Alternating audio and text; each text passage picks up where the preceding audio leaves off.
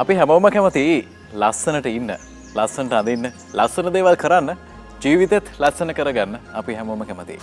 මේ හැමදේම ලස්සන වෙන්න නම් ඉන්න තැන ලස්සන වෙන්න ඕනේ. අපි සූදානම් අදත් කතා කරන්න ඉන්න තැන ලස්සන කරගන්නේ කොහොමද කියලා. එන්න පහන් නිවසට.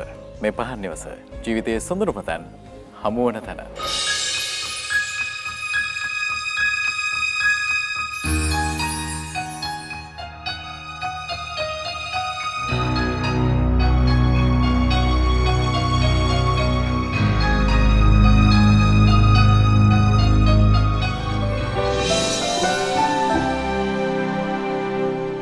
පහන් නිවසෙන් අපි නිරන්තරයෙන්ම ඔබට දැනුම අවබෝධය ලබා දෙනවා කොහොමද ලස්සන සුන්දර නිවහනක් තනාගන්නේ, ලස්සන සුන්දර නිවාසයකට අවශ්‍ය වෙන දේවල් මොනවද, මේ කරුණු නිරන්තරයෙන්ම ඔබේ සතියන්තේ අපි ගෙදරටම ගෙනත් දෙන්නට තමයි උත්සාහ කරන්නේ.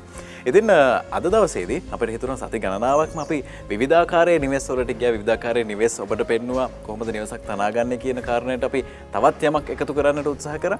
ඉතින් අද දවසේදී අපිට හිතුණා ගෙවත්ත කොහොමද සුන්දර කරගන්නේ කියලා. කාලෙකින් කතා කරපු නැති නිසා කතා කරන්නට ඕනේ කියලා. ඉතින් ඒ ගැන කතා කරනකොට අපි අද දවසේදී ආවේ ටිකක් සාමාන්‍ය ආකාරයට කොහොමද ගෙවත්තක් නිර්මාණය කරගන්නේ. අපි හිතනවානේ සල්ලි ගොඩාක් වියදම් කරලා එහෙම නැතිනම් টොප් ලෙවල් එකට කොහොමද ගෙවත්තක් නිර්මාණය කරගන්නේ කියන අයටත් අපි උදාහරණ ලබා දුන්නා. අද දවසේදී අපි සූදානම් අපේ නිවසට අවශ්‍ය වෙන සාමාන්‍ය ආකාරයේ ගෙවත්තක් කොහොමද තනාගන්නේ කියලා කතා බහ කරන්නට අපි ආරාධනා කරා. අපිත් ඒ කාලෙන් සම්බන්ධ වෙලා තියෙන කෙනෙක් තමයි මෙතුමා. බොහොම ගෞරවයෙන් පිළිගන්න අපේ වැඩසටහනට ගෘහ අලංකරණ ශිල්පී අරුණ කුමාර මහත්මයා තමයි එකතු වෙන්නේ. අයබෝවන්. අයබෝවන්. සුබ දවසක් ඔබට. මේ අපි ඉස්සෙල්ලාම කියමුකෝ මේ අරුණ මහත්මයා අපි මේ කොහෙද ඉන්නේ, කොහෙටද මේ ඇවිල්ලා ඉන්නේ? ඔව් දැන් සෞම්‍ය ඔයගොල්ලෝ ඇවිල්ලා ඉන්නේ හොරණ ප්‍රදේශයට ආසන්නව. ඒ කියන්නේ හොස්පිටල් එකට පිටුපසට වෙන තමයි මෙම මේ නිවස පිහිටලා තියෙන්නේ. හොඳයි. හොරණ නගරයට යාබද අපි මේ නිවස පිහිටලා තිබෙන්නේ. ඉතින් මේ නිවසේ හරිම ලස්සන ගාඩන් එකක් තියෙන ටිකක් සාමාන්‍ය විදිහේ තැනකට තමයි අපි ඇවිල්ලා ඉන්නේ. මේ ලෑන්ඩ්ස්කේපින් ගැන කතා කරන ගමන් මේ වගේ සුන්දර උද්‍යානයක් කොහොමද නිර්මාණය කරගන්නේ කියන කාරණාවයි අපි කතා බහ කරන්නේ. පර්චස් කීයක් විතර තියෙනවද මෙතන? මෙතන සෞම්‍ය ගත්තොත් එහෙම පර්චස් 30කට ආසන්න ප්‍රමාණයක් සම්පූර්ණ. කියන්නේ නිවසත් එක්ක ගාඩන් එක පර්චස් 30ක විතර ප්‍රමාණයක් තියෙනවා. හොඳයි. දැන් අපි සාමාන්‍යයෙන් ගාඩන් එකක් ගැන හිතනකොට පර්චස් 30ක ඉඩමක් තියෙනවා කියලා අපි හිතමුකෝ. 30ක 40ක වගේ ප්‍රමාණයක ඉඩමක් මට තියෙන්නේ. ඒතකොට අපි සාමාන්‍යයෙන් මේ ගෙදර කොයි හරියටද තියාගන්න ඕනේ ගාඩන් එකක් ලස්සනටම නිර්මාණය කරන්න? ඒකෙදි සෞම්‍ය අපි අනිවාර්යෙන් බලන්න ඕනේ දැන් අපිට තියෙන පර්චස් 30 අපි ඔය නිවස සෑදීමේදී අපි ඒක නිවස ඉස්සරහට ගත්තොත් අපිට ගාඩන් එකට ඉඩ කඩක් නැතුව යනවානේ. එතකොට අපි එතෙන්දි තීරණය කරන්න ඕනේ අපි ඉඩම ගාඩන් එකට යන ප්‍රදේශයට සාමාන්‍ය පර්චස් 5-6ක් වගේ ඉතුරු වෙන්න ඇරලා සාමාන්‍ය ඉඩමෙන් පිටුපස්සට වෙන්න නිවස සාදා ගැනීම. හොඳයි. අපිට ටිකක් ඉඩ වැඩියෙන් තියෙන ඉඩමක් වුණ හම්බුනොත් එහෙම අපි ටිකක් උද්‍යානය කොහොමද නිර්මාණය කරගන්නේ කියන කාරණාව පිළිබඳව නිවස සාදාන්නට මුලින්ම හිතා ගන්නට ඕනේ කියන කාරණාව තමයි අපි කතා බහ කරේ. හොඳයි. අපි මේ උද්‍යානය ගැන කතා කරනකොට මොනවද තියෙන විශේෂතා? දැන් මේකේ සෞම්‍ය තියෙන විශේෂත්වය කියන්නේ දැන් මේකේ බැලුව බැලමට පේනවා මේ පොළොවේ පිහිටීම. සෞම්‍ය දැන් මේකේදී තියෙන ප්‍රධාන ගැටලුව තමයි මේක අපි ගාඩන් එක සෑදීමේදී වතුර පාර. එතකොට වහින වතුර කොහොමද දැන් මේ අපි ගේ ඇතුළට මේ යවා ගන්න නැතුව කොහොමද අපි හරි බැස්මට හදාගන්නේ? එතකොට මමත් මගේ සේවා දායකයත් අපි කතා බහ කරලා අපි තීරණය කරා මේකේ අපිව දැන් ඔබට පේනවා ඇති ලස්සනට ගාඩන් පොට් තියලා තියෙනවා. එතකොට අපි එතනදි කරලා තියෙන්නේ සෞම්‍ය ඇත්තටම මේන වතුර පාර පාලනය කිරීම. එතකොට ප්‍රධාන වශයෙන්ම එන්නේ මේ අපි දැන් මේ ඉන්ටර්ලොක් ගත්තොත් එහෙම ඔයාලට පේනවා එක පැති දෙකකට මේ සමාන්තරව වීදිලා ගිහිලා තියෙනවා. එතකොට අපි උඩරිම අරගෙන තියෙන්නේ මේ වහින වතුර පාර අපිට ඉස්සරහා උළුවස් ප්‍රදේශයට යන්නේ නැතුව මේ ගලි වලින් බට මාර්ගයේ අපි දැන් අපිට ගලියක් නිකන් උඩින් දැම්මොත් අපිට අර ගාඩන් එකේ තියෙන ලස්සන නැතුව යනවානේ. ඒක නිසා තමයි අපි ගලියක් නිර්මාණය කරලා ඒකට යම්කිසි පොට් එකක් නිර්මාණය කරලා අර එතන තියෙන කැත ගති අයින් කරලා පොඩි ලස්සන විදියට ස්වභාවික නිර්මාණයක් විතර අපි ඒක කරලා තියෙනවා. ඒතර අර කෙනෙක්ට බැලුව බැලමට මේක කියන්න බෑ. මෙතන මේක වැස්සෙන් එන වතුර පාරක් යන්නේ එහෙම කියලා කියන්න බෑ.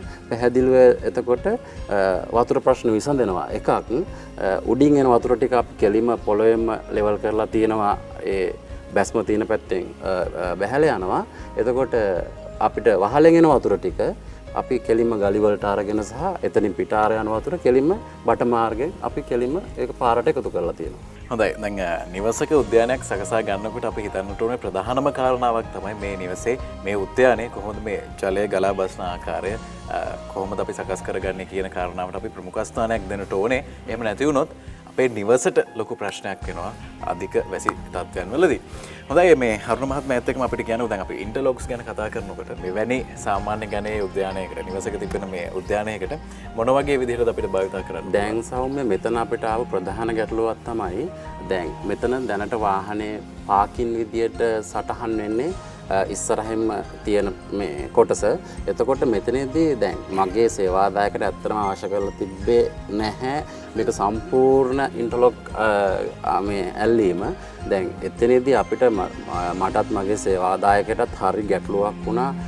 මෙතන වාහනේ අපි පාක් කරාට පස්සේ නැවත වාහනේ වත් ඇතුළෙම හරවගෙන තමයි පිට වෙන්න තියෙන්නේ. එහිදී අපි බැලුවා ක්‍රම කිහිපයකට මොකද ගාඩන් එකේ සෞම්‍ය ගොඩක් අපිට ලස්සන ගන්න පුළුවන් මල් පැල සහ තනකොළ. එතනින් තමයි ගාඩන් එකේ කොච්චරද ලස්සන කියන එක තීරණය වෙන්නේ එතනින් තමයි. අර අපිට ඉන්ටර්ලොක් සම්පූර්ණ ප්‍රදේශයක අතුර ගත්තොත් අපිට අර ගාඩන් එකේ තියෙන ස්වභාවික ගතිය නැතුව යනවා. ඉතින් ඒක නිසා මෙතනදී මට සහ මගේ සේවාදායකයාට තීරණය කරන්න වුණා මේ වාහනේ පාකින් කරලා නැවත හරවලා කොහොමද අපි යන්නේ කියලා. ඉතින් ඒක නිසා අපිට ඒ සම්පූර්ණ ඒ වාහනේ හැරවීම සිදුවෙන ප්‍රදේශයට සම්පූර්ණම ඉන්ටර්ලොක් ඇතරීමට සිදු වුණා. ඉතින් අර අපිට පොඩ්ඩක් හරි තනකොළ ටිකක් මේ ගාඩන් එකේ ඉස්සරහ පැත්තට එන්න යොදා ගන්න ඕන නිසා තමයි අපි තීරණය කරේ අර විදියට පටි කීපයක් දාලා ඒ මැදට තනකොළ ටිකක් දාලා. මොකද අර මේ තීන පෙනුමෙන් පොඩ්ඩක් එහා කොළ පාට ගතියකට යන්න තමයි අපි ඒ විදියට තමයි අපි මෙතන මෙයා කරගත්තේ.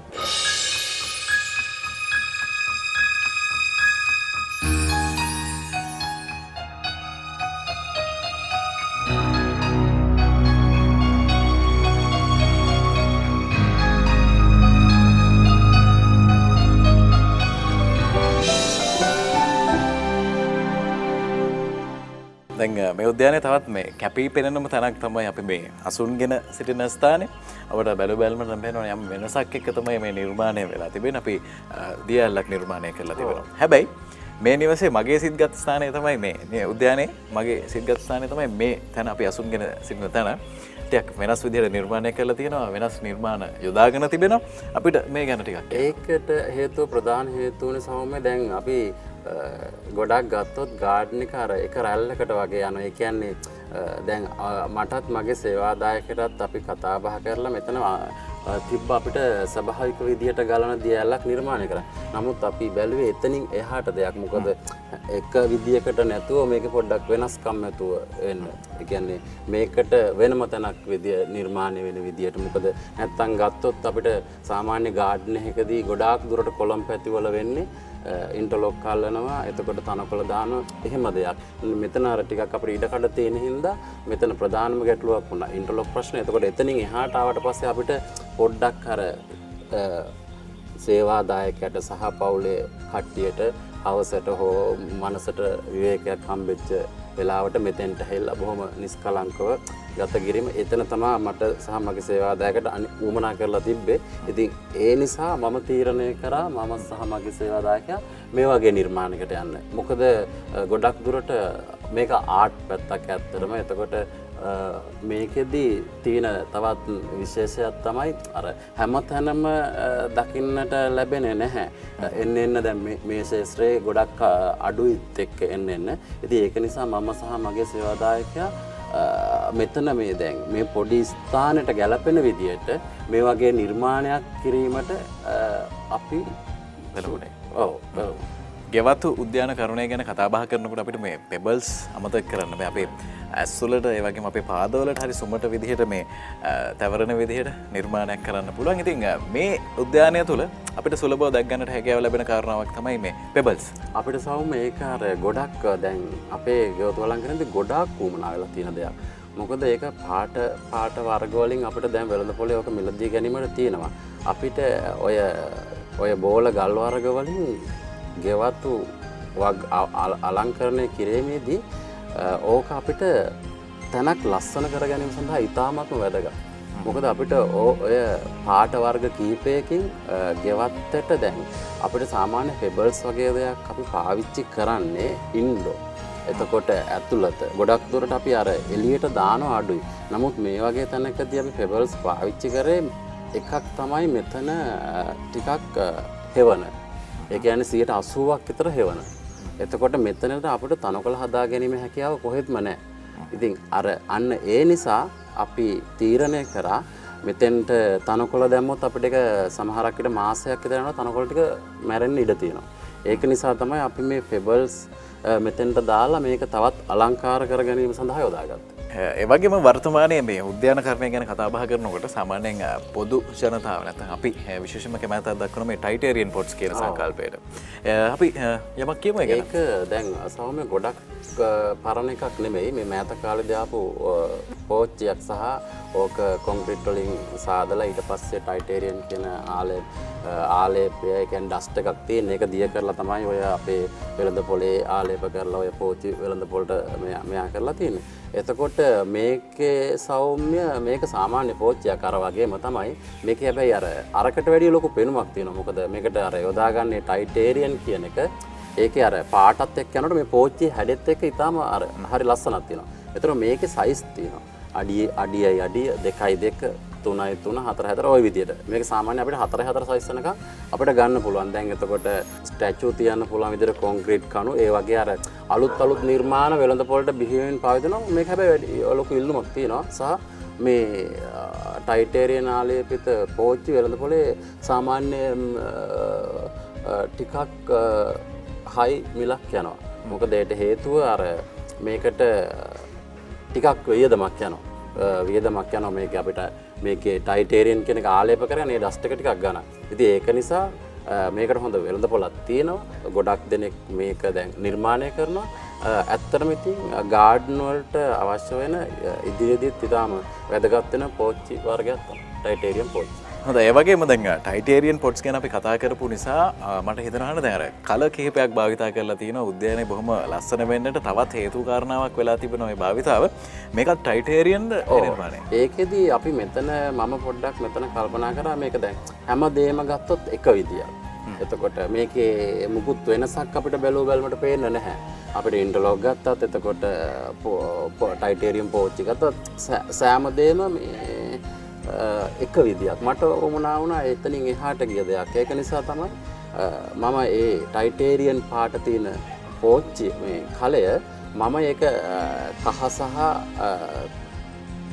කළු වර්ණ දෙක මිශ්‍ර කරලා මම ඒකේ ඕක අපි කියන සාමාන්‍ය ඇන්ටික් බ්‍රවුන් කලර්. ඒ කියන්නේ ඇන්ටික් කලර් ඒ පාට හා සමානව යන පාටක් නිර්මාණය කරලා තියෙනවා. නමුත් වෙනසකට. මොකද මේක ඒකාකාරී නැතුව වෙනසක් තියෙන්න බෑනේ. ඒක නිසා සහ ඒක මොකද අපි මේකේ ෆොටෝස් එකක් ගත්තොත් අපිට ඒක වදිනවා ලස්සනට. ඉතින් ඒක නිසා කලවල ටයිටේරියම් පාට මම ඒක වෙන පාටකට හරවලා ඒ විදිහට නිර්මාණය කරේ ඒක. හොඳයි දැන් උද්‍යානයක සාමාන්‍යයෙන් අපි ටිකක් උස තැන් වලට තාප භාවිතා කරන පුංචි ගැටි භාවිතා කරනවා. සාමාන්‍යයෙන් දැන් ට්‍රෙන්ඩ් එකක් වෙලා තියෙනවා ටිකක් ලස්සන ගල් භාවිතා කරමින් මේ දේවල් නිර්මාණය කරන එක. දැන් අපි මේ උද්‍යානය ගත්තත් උදාහරණයකට ඒ වගේ නිර්මාණ අපිට දැක් ගන්නට හැකියාව තිබෙනවා. මේ මොන ගල් විශේෂයක්ද දාගෙන තිබෙන්නේ? ඔව් මේක ඇත්තටම පතුරු ගල්. පතුරු ගල් මේක කළු ගල් තමයි. කළු ගල් වලටම අදාළ වෙන එකක් තමයි. මේකේ වර්ණ කිහිපයක් තියෙනවා. සාමාන්‍ය මැටි ගල හා සමාන යන කහ පාට, එතකොට රෝස පාටට හුරු එක, කළු ඔය විදිහට වර්ණ කීපයක් තියෙනවා. මෙතනදී මම යොදාගත්තා අපිට දැන් මෙතන මල් පැල දැම්මට අපිට මේකේ පාත්තියක් කියන එක හරියට පෙන්න ගන්න විදියක් නැහැ.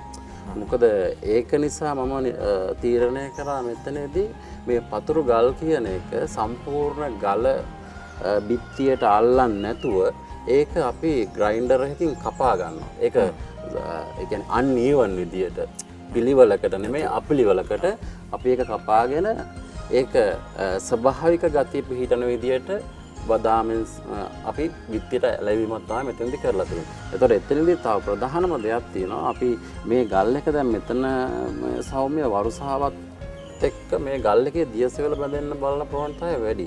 අපි ඒක නිසා මෙතනදී මේ ගල් එක ඇලෙවුවට පස්සේ අපි මෙතෙන්ට පාවිච්චි කරලා තියෙනවා මේ ට්‍රෙඩ් සීල් එකක්. එතකොට ඒක වතුර වගේ දීරයක් ඒක ගහලා තියෙන. එතකොට අර වැස්සෙන් දියසෙවල බැඳෙන්න තියෙන ප්‍රවණතාවය 80%ක් විතර අපි අඩු කරලා තියෙනවා.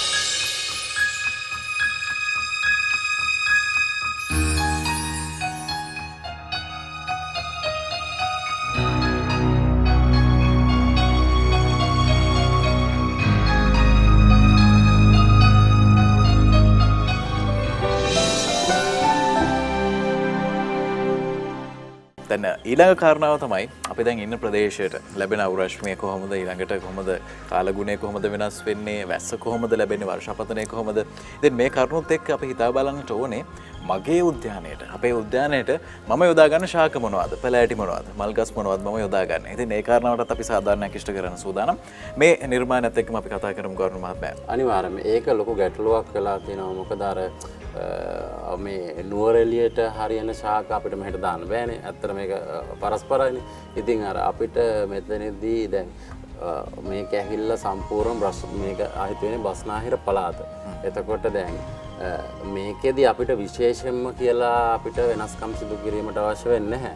අපිට මේකට සාමාන්‍ය දැන් මෙහි අපි පැල මේ ඉන්දීමේදී අපි ප්‍රධාන විදියට බලන්නේ සාමාන්‍ය අපිට අවශ්‍ය වෙනවා මේ මල් පැල වර්ග වලින් අවුවට ඔරොත්තු දෙන එක තියෙනවා නැති එක තියෙනවා. ඉතින් අන්න එතනදී අපි අනිවාර්යයෙන්ම බලන්න ඕනේ මෙතන තියෙන පරිසර මේ ගෙවත්ත නිර්මාණය වුණාට පස්සේ අපි මේකේ මිදුල හදලා ඒක නිර්මාණය වුණාට පස්සේ අපි බලන්න ඕනේ මෙතන අවුව තියෙන හරියට මොකද්ද මෙතෙන්ට දාන්න පුළුවන්. එතකොට අවුව නැති හරියට මොකද්ද දාන්න පුළුවන්. ඒතර අපි අන්න ඒක ගැන අනිවාර්යයෙන්ම සැලකිලිමත් වෙන්න ඕනේ. මොකද නැත්තම් අපි අර අවුවට ඔරොත්තු දෙන පැලයක් හෙවණට දැම්මොත් සම්පූර්ණ ඒක පරස්පර වෙනවා.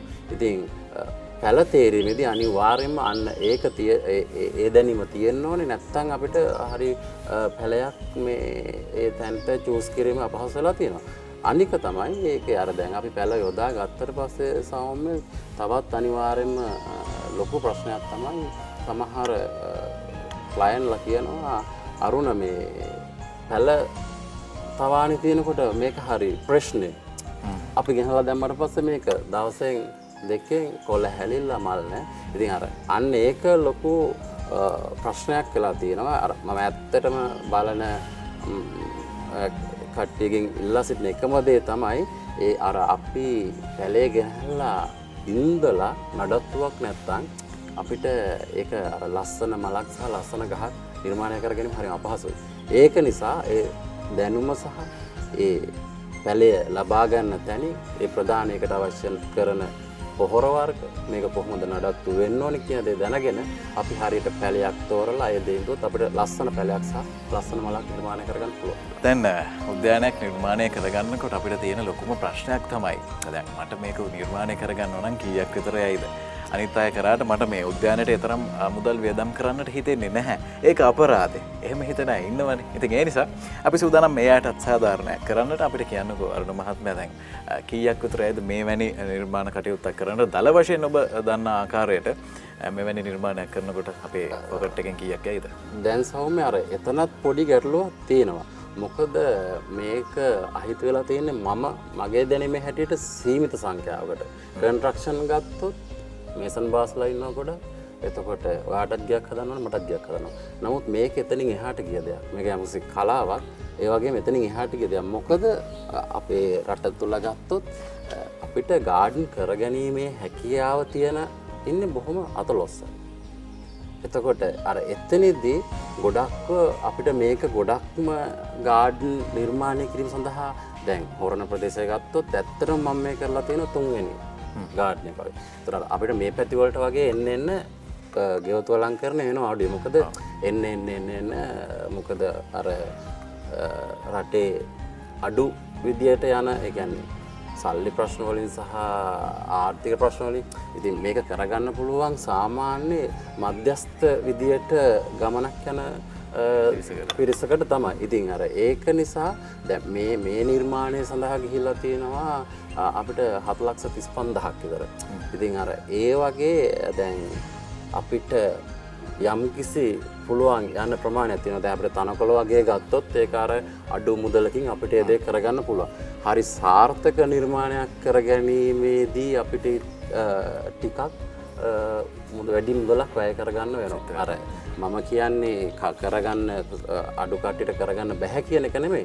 නමුත් සැලකිය යුතු මුදලක් වැය කිරීමට සිද්ධ වෙනවා. දැන් ටිකක් වියදම් කරගෙන ලස්සනට ගෙවත්තක් අපි හදා ගන්නවා. උද්‍යානය අලංකරණය කරගන්නවා. ජීවත් වෙන්න තාස හිතෙනවා. හැබැයි මේ දේ ටික කාලයයි තියෙන්නේ.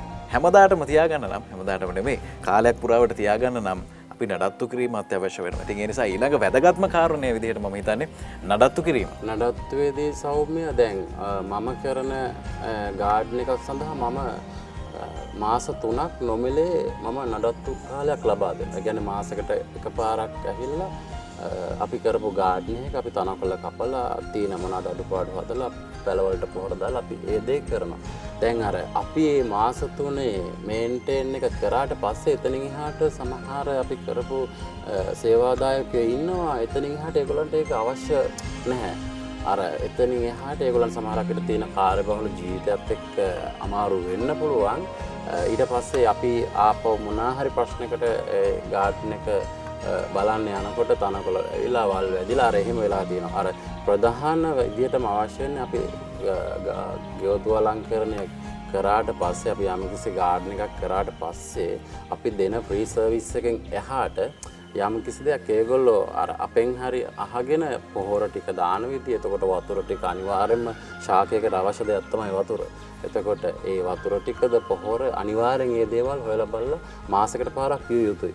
නැත්තම් ඒ තියෙන අපිට ඒ ගාඩන් එකේ සවම අනිවාර්යෙන් අපිට ආයි හදාගන්න එක හරි අමාරුයි. මොකද වල් බිහි වෙනවා පැල වල වල් බිහි වෙන්න ගන්නවා. ඒක නිසා අනිවාර්යයෙන්ම නඩත්තුව කියන එක අවශ්‍යයි. එතකොට අපි අනිවාර්යයෙන්ම කළ යුත්තේ තනකොළ දාලා තියෙනවා නම් ඒ තනකොළ නිසි කාලට කපන එක, පැල කප්පාදු කරන එක, පොහොර දාන එක, ඒ ටික අනිවාර්යයෙන්ම ගෙවතු අලංකරණය කිරීමේදී ඒ ටික අනිවාර්යයෙන්ම කර යුතුයි. හොඳයි. ඉතින් ලස්සනට තියෙන ගෙදර තවත් සුන්දර කරගන්න හොඳ උද්‍යානයක්, ලස්සන සුන්දර උද්‍යානයක් නිර්මාණය කරගන්න කියලා අපි ඔබට ආරාධනා කරනවා.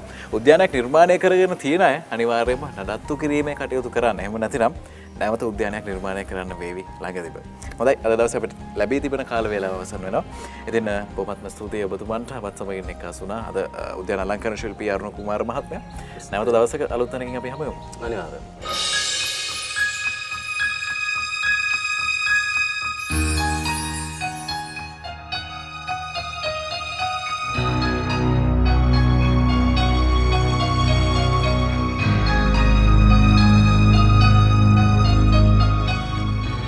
හොඳයි. එහෙනම් යන්න තමයි මේ සූදානම් වෙන්නේ. ආරාධනා කරනවා මේ නිවස ලස්සනට සුන්දර විදිහට තියාගන්න, ගෙවත්ත ලස්සන කරගන්න, ජීවිතේ ලස්සනට ගෙවන්න. අපි ලැබෙන සතියත් හරියටම සෙන්සුරාදා උදෑසන 11ට හමු වෙමු.